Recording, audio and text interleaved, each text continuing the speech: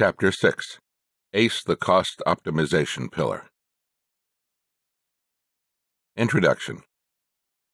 For a busy person who may not have time to go through the hundreds of pages of the well-architected framework, this guide serves as an abstract of the cost optimization pillar of the well-architected framework.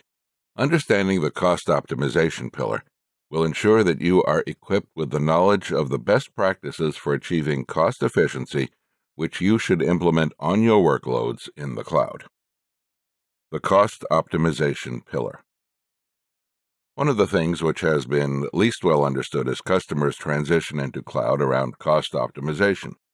One of the challenges in the past was that people building the systems, be programmers or architectures, rarely had the access to the cost of the components that they are using to build those systems.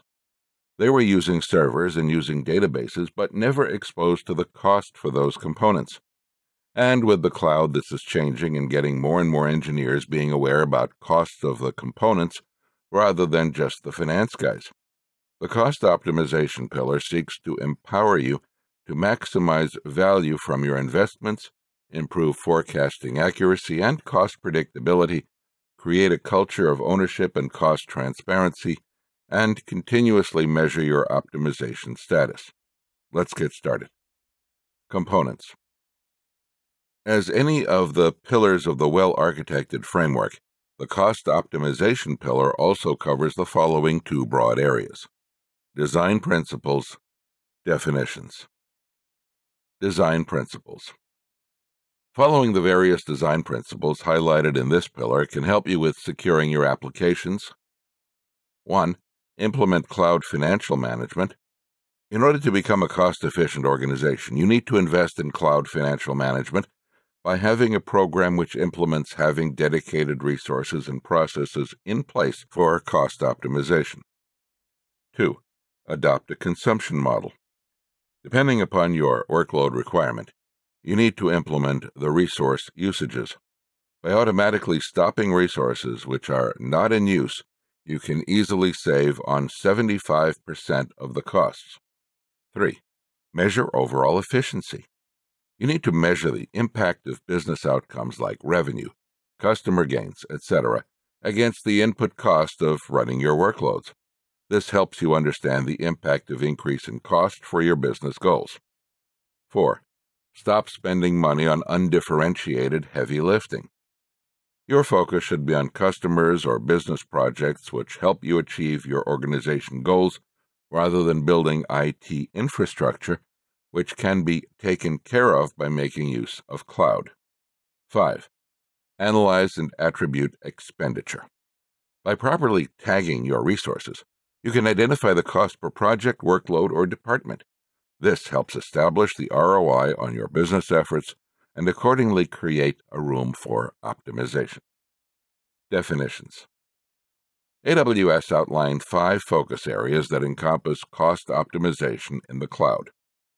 Practice cloud financial management, expenditure and usage awareness, cost-effective resources, manage demand in supplying resources, optimize over time. Let's go into the details of each of them to understand them better and how we can use them to optimize costs in our cloud environment. Practice cloud financial management.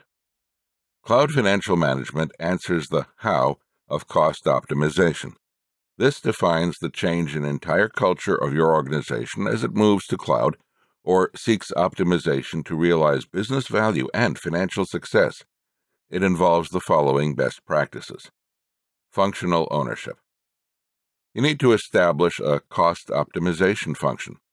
This function will be responsible for establishing and maintaining a culture of cost awareness. Depending on the organization's size, it can be an individual or a team with a diverse set of skill sets ranging from project management, financial analysis, to software development. An executive sponsorship ensures support for well-functioning of the responsibilities and helps in defining organizational goals for cost optimization in the cloud. Finance and technology partnership. As compared to the traditional data centers-based environments, technology teams innovate faster in the cloud due to the reduced time for approval, procurement, and infrastructure deployment cycles. This needs you to establish a partnership between finance and technology teams. The two most relevant teams that should be involved in regular discussion in your cloud journey are financial leads. The CFOs, commercial, and account managers should understand the cloud model of consumption and purchasing. Since there is a shift in billing to pay-as-you-go pricing from a fixed pricing in the on-prem operations, it is essential that financial organizations understand how the usage of their cloud resources impacts the cost incurred to the business. Technology leads. Similarly, the product and technology leads should understand the budgets and service level agreements. These financial requirements should be kept in mind while designing cloud-based workloads for your business applications. This partnership helps both the teams have real-time visibility into costs and also establish a standard operating procedure to handle variance in cloud spending. Additionally, business unit owners and third parties should understand the cloud business model so that they are aligned with the financial goals and work towards optimal return of investments, ROI. Cloud budgets and forecasts. The efficiency, speed, and agility offered by cloud means there can be high variable amount of cost and usage. You can use AWS Cost Explorer to forecast daily or monthly cloud costs based on your historical cost trends. Your existing budgeting and forecasting processes should be modified to take inputs from AWS Cost Explorer to identify trends and business drivers. Cost-aware processes. 5. Implement cost awareness in your organizational processes. Cost awareness must be implemented in all new and existing processes in your organization. This includes change management. Changes to your workloads or infrastructure should quantify the financial impact. Operations management. Your existing incident management process should be modified to identify the root causes for variance, increase, and decrease of the cost of running your workloads. Automation.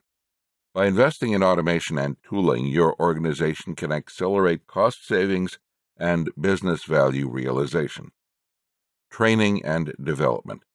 Continuous training and certification of various stakeholders in your organization by including cost awareness topics helps build a workforce which is capable of self-managing costs and usage.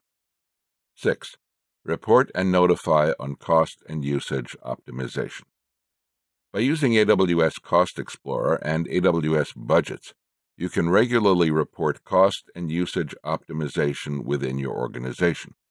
This should not be limited to the management or financial teams, but should be extended to all the stakeholders, including technology teams. You can further customize reports with the Cost and Usage Report, CUR, data with Amazon QuickSight, which can help create reports according to target audiences. 7. Monitor cost and usage proactively. Rather than investigating for anomalies, you should have proactive monitoring of cost and usage. You can make use of Dashboard, which can be made accessible to everyone for aware of organizations' focus on cost optimization. Cost-aware culture. By starting with small changes, you can create an environment which is aware of cost of achieving your business goals. This can be in the form of dashboards, rewarding of teams working on cost efficiency, or having top-down goals with predefined goals. You can also get your stakeholders to subscribe to AWS News and Cost Management blog to make them aware of new services and best practices which can help in increasing cost efficiency of your workload. Quantify business value delivered through cost optimization. When you terminate idle EC2 instances or delete unattached EBS volumes, you can quantify AWS spending through the cost reductions. Similarly, you can quantify business values from all kinds of optimization. Expenditure and usage awareness.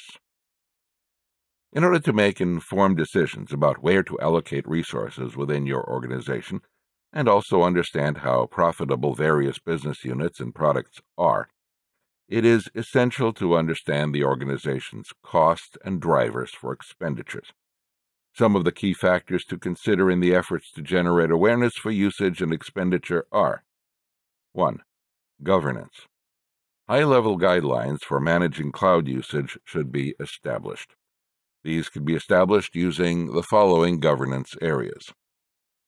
Develop organizational policies. You need to develop policies related to creating resources and workloads for various units and teams. Some examples include establishing AWS regions in which resources should be run, determining the storage class to be used for production versus development teams, and maximum instance sizes, which can be used for test/dev accounts. Develop goals and targets.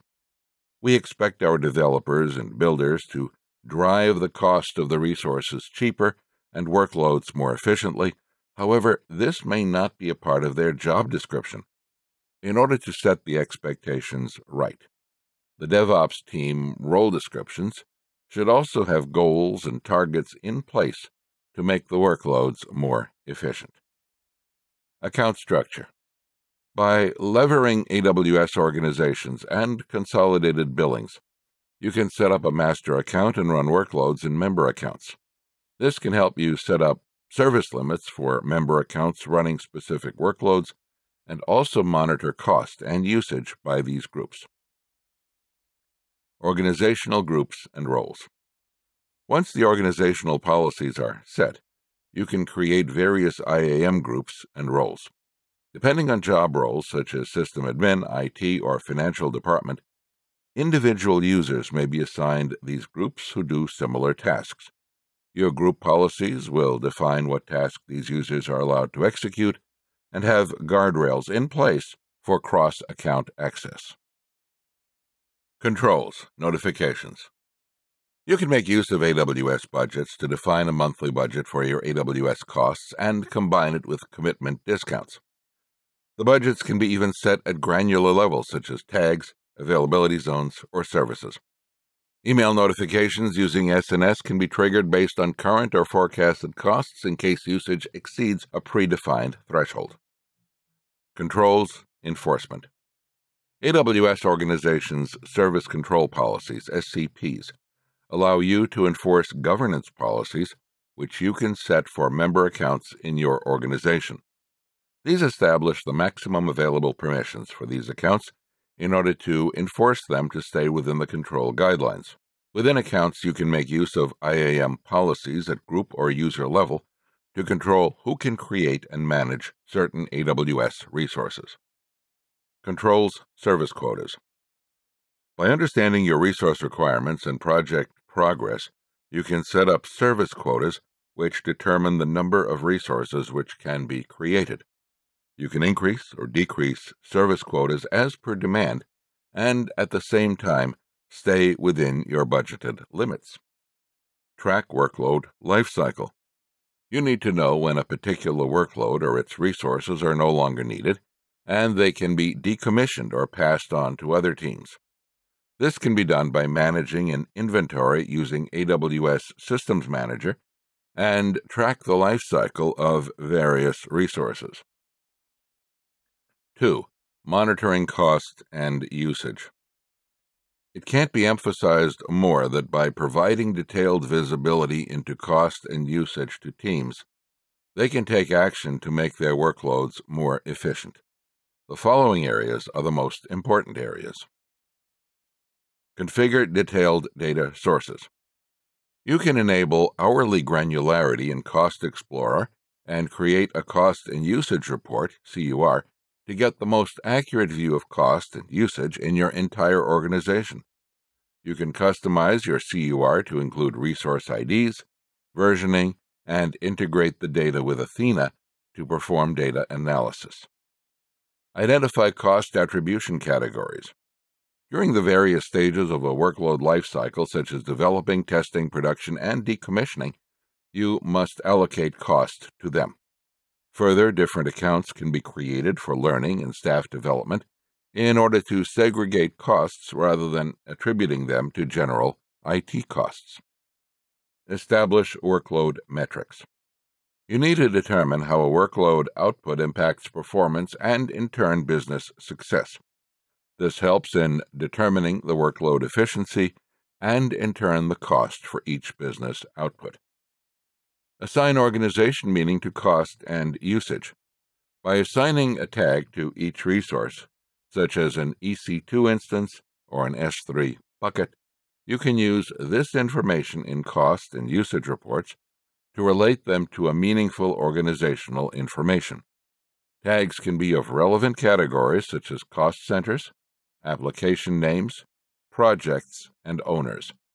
Even without tags, with the help of AWS cost categories, you can assign the organizational meaning to these costs.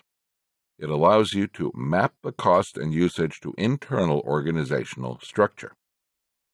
Configure billing and cost optimization tools. You need to set up tooling which configures reports, notifications, current state of workloads, trends and forecast, tracking and analysis for all your workloads and teams. Tools such as AWS Cost Explorer, AWS Budgets, Amazon Athena, and QuickSight provide these capabilities. Allocate costs based on workloads metrics. You can determine workload metrics such that their running time, i.e., continuous versus periodic, or based on changes in transaction patterns, and accordingly see their impact on cost. This helps you focus on optimization activities to meet further business needs. 3. Decommissioning resources. An important part of a workload is the ability to decommission resources in a timely manner. This can be achieved by the following practices. Track resources over their lifetime. You can track resources by applying tags and maintaining an inventory using Systems Manager. A simple example would be tagging all the testing resources and monitoring their usage. Implement a decommissioning process. A standard process which determines scanning unused resources and timely decommissioning should be established. Decommission resources. Various factors for motivation towards decommissioning resources should be determined. This should include the potential cost savings, efforts required, state change of workload, and change in market conditions or product termination. Decommission resources automatically. Dynamic resources can be automatically terminated by using auto-scaling and setting up workload-specific scale-down policies. You can also make use of custom code and CloudWatch Event Bridge to automatically trigger execution of code to decommission workload resources automatically. Cost-effective resources. With cloud, you might be doing 10 times what you used to do and achieving the outcomes accordingly. It becomes necessary to choose appropriate resources, services, and configuration for your workload to achieve cost savings. The following aspects should be considered. 1. Evaluate cost when selecting services. Identify organization requirements. You should maintain a balance between cost and other well-architected pillars such as performance and reliability. Based on a combined consideration, you would architect a workload which may not necessarily have the lowest cost, but a more efficient environment. Analyze all workload components. You should not only analyze the large items contributing to the workloads, but each individual component such as storage, metrics, and data transfer should be looked into to determine their current and future impact.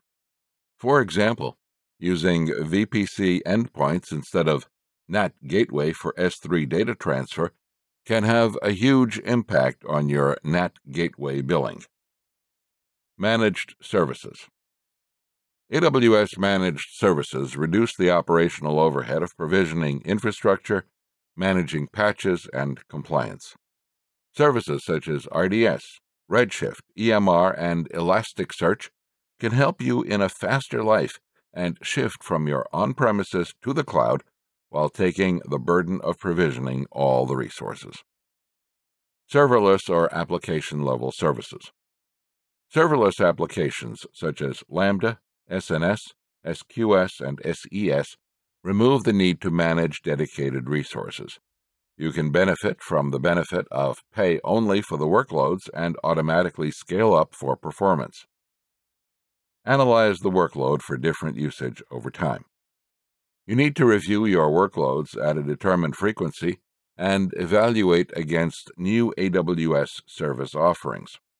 By having such a process, you can determine the impact of using different services with your workloads on both cost as well as performance efficiency. Licensing costs. There have been changes in the industry, and organizations have seen their costs towards shift in SaaS offerings.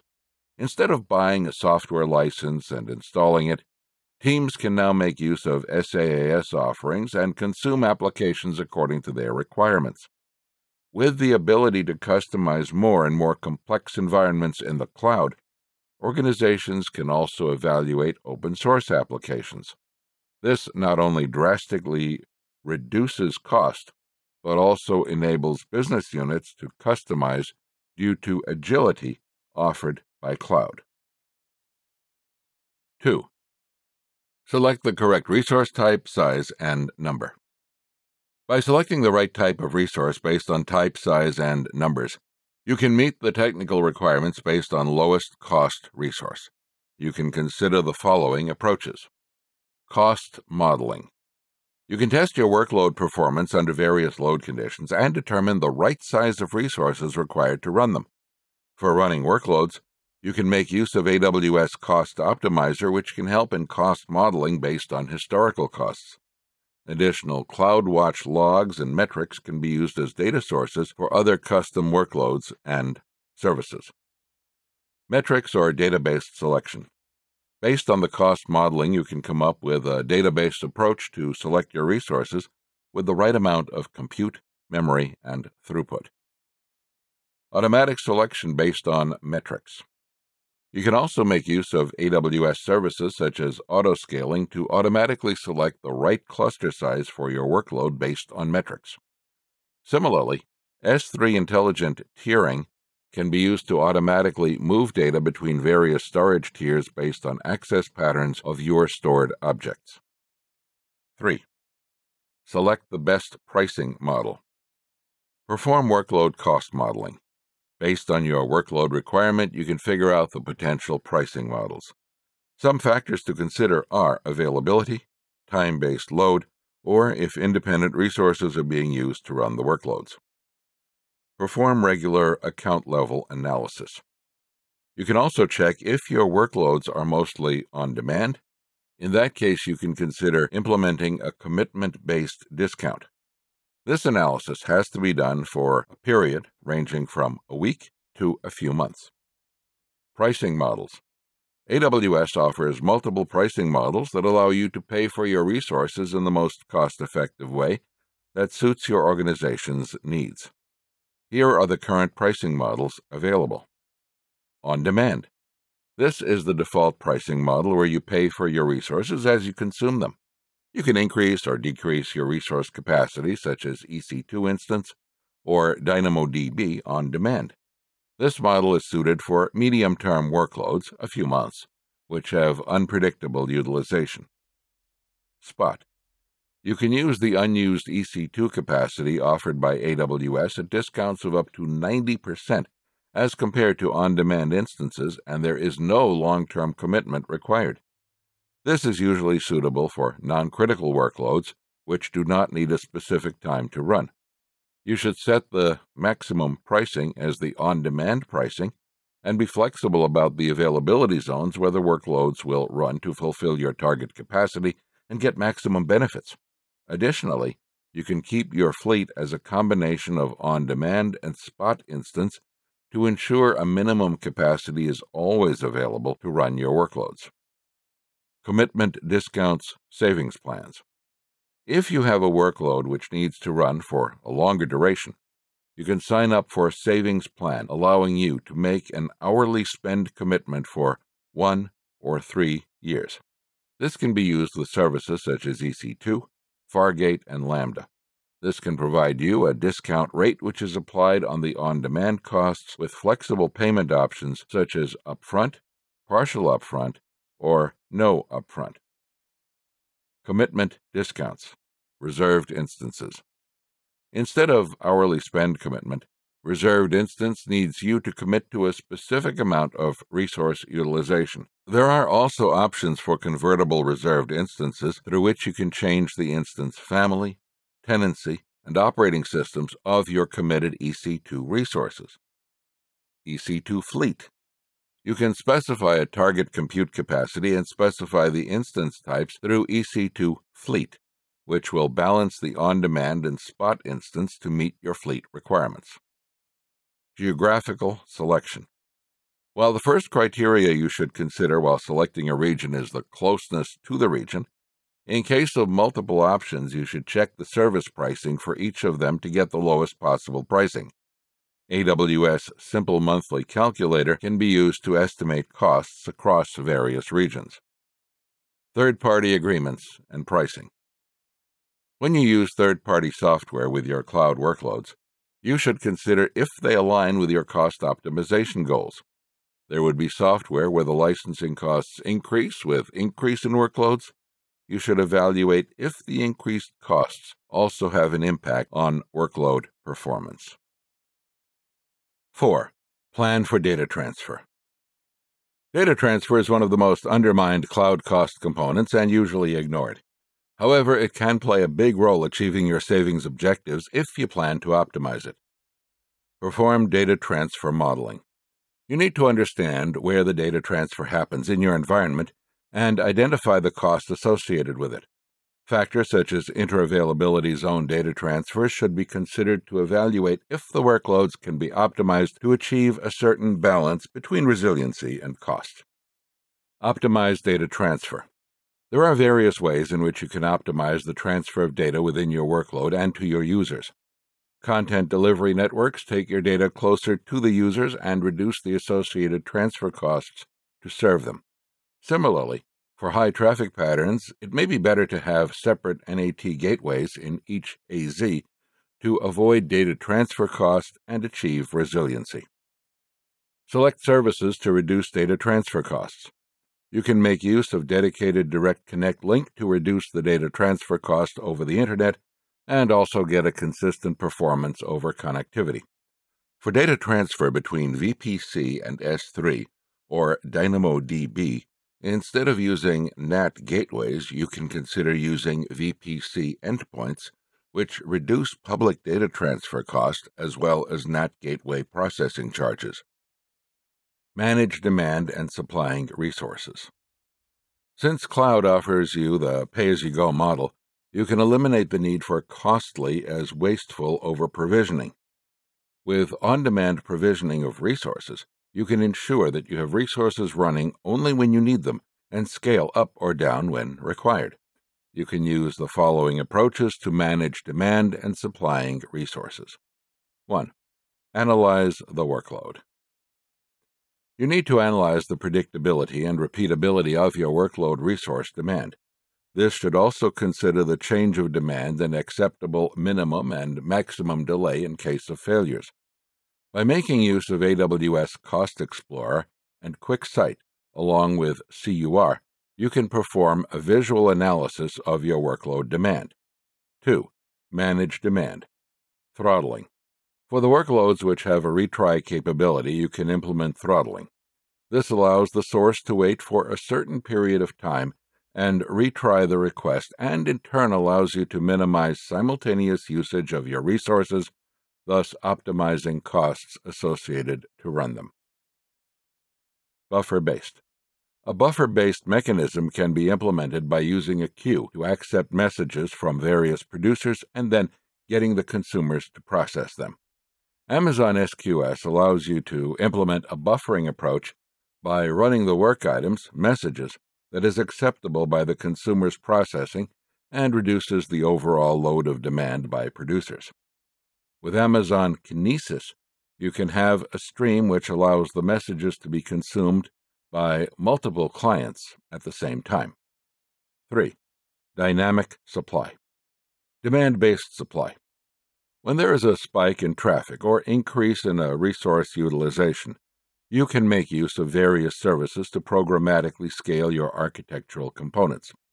You can monitor the resource workload using CloudWatch metrics and accordingly have scaling policies in place to provision additional resources. Time-based supply. If you have a demand that is predictable and well-defined by time, then you should consider the time-based approach. An example of this would be processing of business reports at the end of the day. Since it falls at the specific time, you can make use of auto-scaling scheduled scaling to spin up resources at the particular time and terminate them once the job is done. You can also make use of CloudWatch Event Bridge and schedule cron job to trigger Lambda functions which provision custom resources at a predefined time. Optimize over time. It is important to optimize over time by reviewing new service offerings and changes to your requirements. Consider the following to have a consistent optimization-based environment. 1. Develop a workload review process. You must establish a process to review your workload periodically to ensure that your architectural decisions remain cost-effective over time. As your business grows, you may have outdated or legacy components which may need updating or revesting in terms of their contribution to the overall costs. For example, your initial architecture may have individual small databases which have duplicate data over time. You may consider using a central database which serves different parts of your workloads. In order to have an optimal review process, you may review the workloads which contribute to 50% of your overall costs more frequently than the ones which contribute less than 5%.